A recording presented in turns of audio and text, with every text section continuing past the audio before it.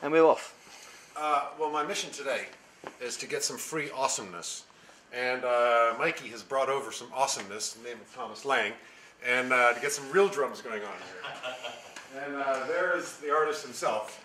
Hey guys! I didn't have to pay him a cent. This is like the triple scale, probably one of the most expensive musicians in Los Angeles. I just got some unbelievable Mondo stuff for free. Good on you, dude. Good on you. Hey, would you like a cup of coffee? I'll go and get some coffee. Yeah. You know, if he played a little bit better, I would have made him the coffee. But he's, you know, nah, he played great, and I have already made him 2 coffees. And here I have a gigantic Marshall amplifier. Now, before you tell me this, Stuart, what is this? What happens here? This is the Sacred Grove. Okay. And it is a place where magic things happen and music falls from the trees like fruit. So you invite musicians round? This is the world's largest collection of the most crap instruments. I discovered eBay, and I just got the cheapest, one of everything, the cheapest, but they're really kind of cool. Some of them actually are pretty fancy. And you can play all these? Sort of. That's not a trumpet. That's a trumpet, huh? Huh? How do you like that? I can sort of play them.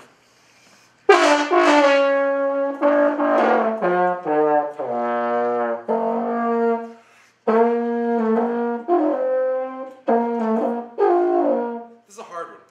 I got easier ones to play. But that's okay, I can fix it in Pro Tools anyway. And I got your saxophones and all the other ones there. This here is a little drum set.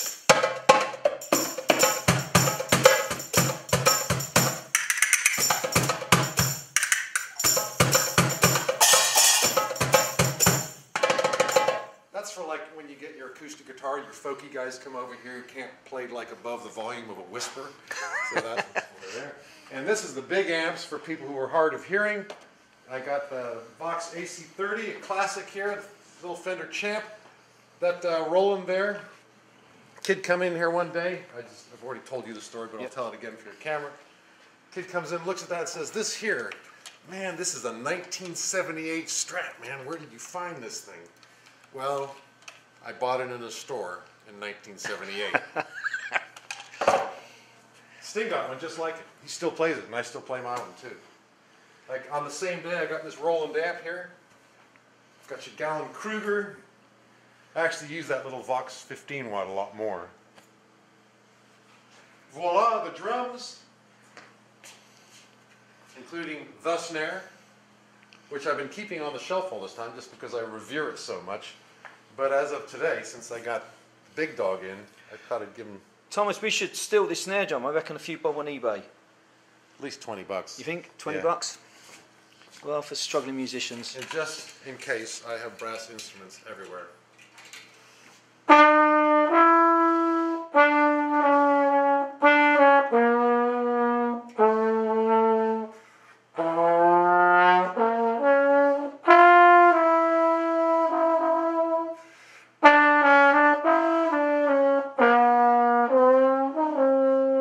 That's the great thing about jazz, is that actually was, you know, in jazz, that is actually music.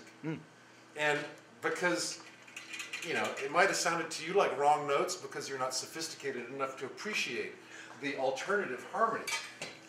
And this is the percussion rack, gong rack.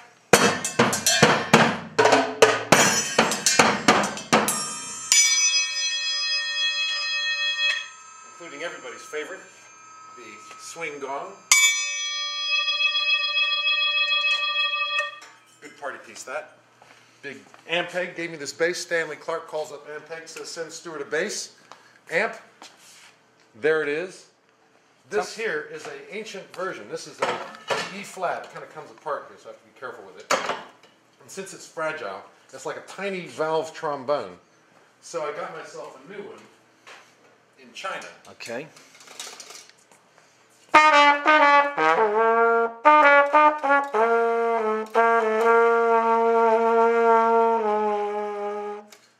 It's like cheap and cheerful, but it plays pretty good. Tell me about this trumpet.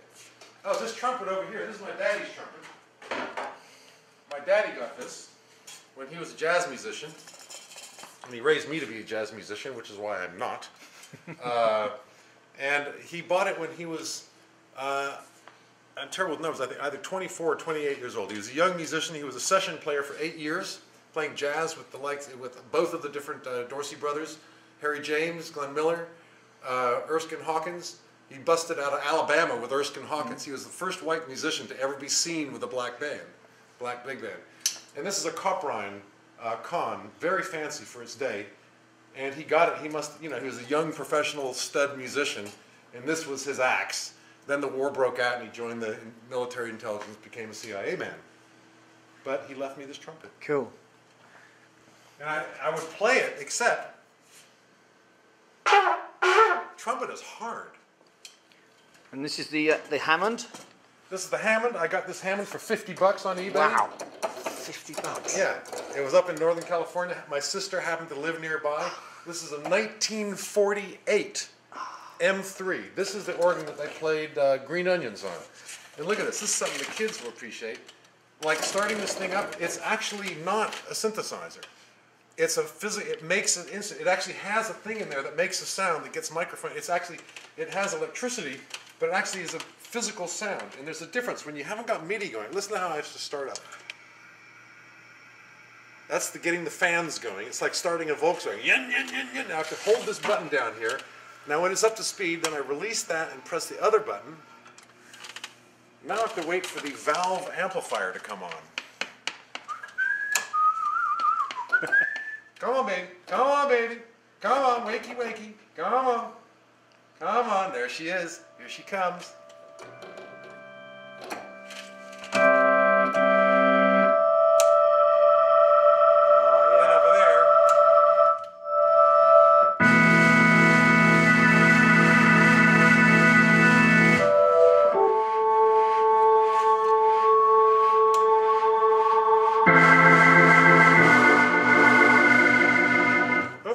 This box here is a Leslie cabinet. And once again, they do all this stuff within computers, electronic. But this physically has speakers revolving in there. There's bass speakers and treble speakers. And they go around in circles. And I turn the engine off over here.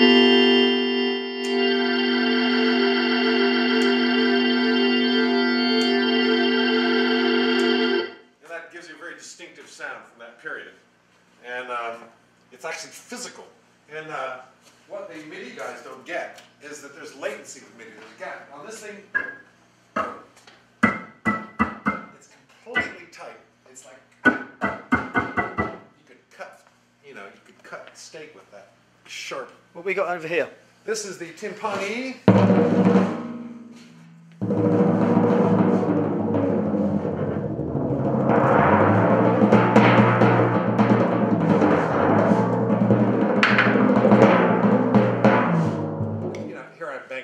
Actually, when you actually use this instrument, you use it very carefully. You get the pitch you need. What key am I in? I'm in A.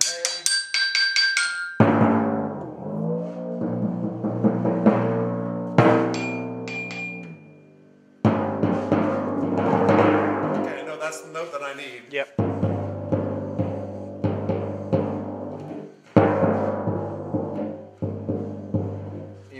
It's a specialty thing. It's not something you like freak out and enjoy playing. So these I can freak out on a little bit.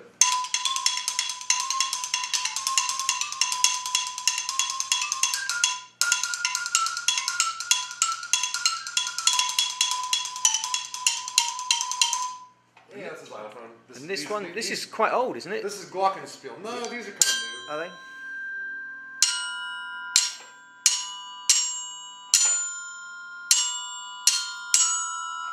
And once again, I add these just for a little fairy dust around the stuff. This instrument here was made by my son Scott, and it is a tongue drum. And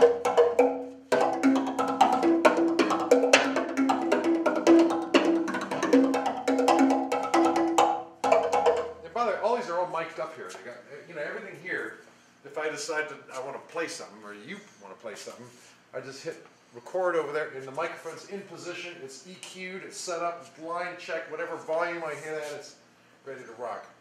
I have to make the instruments easy to play, because the lure of MIDI and of writing music on a computer, for 20 years, is so easy that actual instruments seems like a bit of a bother. So I've made it in here that the actual instruments are really easy to just walk over and play them, I'm liable to actually do that rather than look for samples.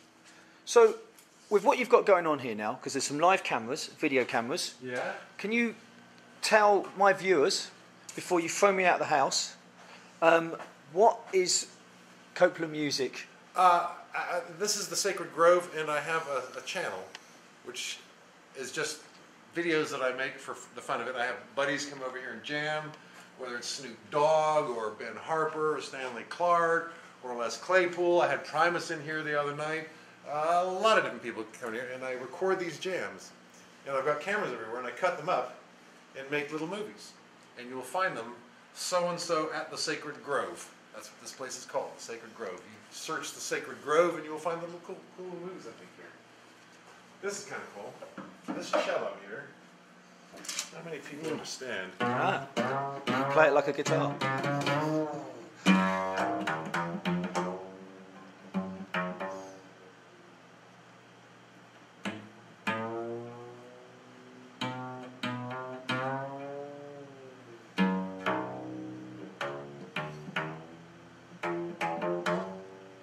The great thing about no frets is you can hit any note and then renegotiate. This instrument here, look at it. Beautiful. Beautiful instrument. Yeah. Look at that. Okay, wood. It's fantastic. How do you think, how old do you think that is? Well, I would say it's old. It is about 20 minutes old. It was made about 20 minutes ago in China. Okay, there you go. Bought it brand new. Incredible. And it's, I have no idea whether it's a good quality instrument or not. It's beautiful. Man, it's real pretty. The ones you buy in the store here, like, what's your cheapest cello? Yep. They're so ugly, but I found this online, on eBay, and I had to have it. So do Not many you? people appreciate that cello is a really great blues instrument. So when you're out on the road, do you find instruments, or do you just go, all right, you know what I need now? I need a cello. My guitar collection all found out on the road. Okay. This one here, the Gibson, the sticker in there says, you know, the patent is apostrophe 98. And that's not 1998. And that's not 2098. This guitar is over 100 years old. A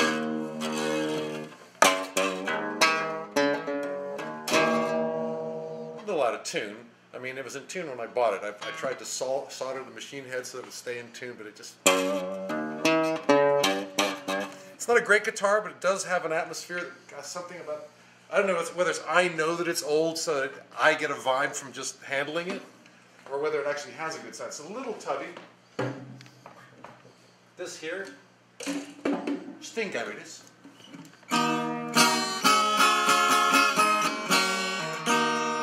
little out of tune, but it's the top strings are like, the bottom strings are up an octave, so effectively the top strings are down an octave, so your chords.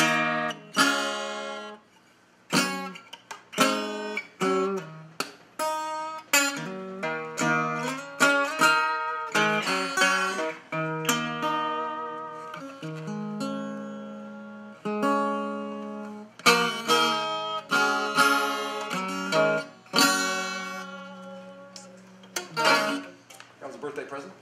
This bass here I got from Tony Reeves in Curved Air in 1974. It was old then, it was an antique then. He regrets it even more now. It's a beautiful instrument. When people come over here, and I've had Stanley Clarke, Armand, Les Claypool playing this bass, they'll complain about all this chrome on here, which everybody takes it off. You know, all your jazz bass and P basses, they have this chrome and everybody gets rid of it. Well, as I did. But then I found it just to restore it to its original glory. It sure is kind of cool looking, but bass player, you know, right? That's what a bass player wants to do his thing. It was designed for a guy to play a plectrum. In fact, all the electric instruments, all of your viewers know this, but they're all designed. Leo Fender had no idea what Jimi Hendrix was going to do with that instrument.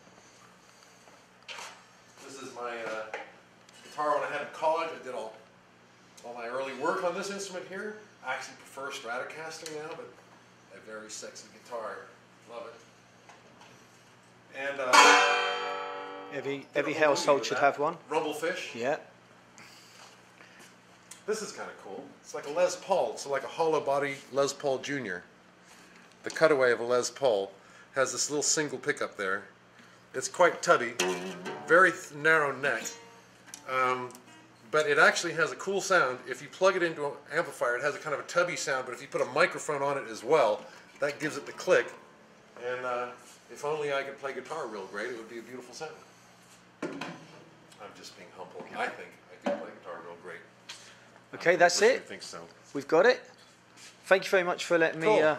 see your studio. Cool. Well, thanks for bringing Thomas over here. Okay. Say goodbye. Thanks for having me. Sure, dude. And I'll get out your crib. Thank you. Thanks, man.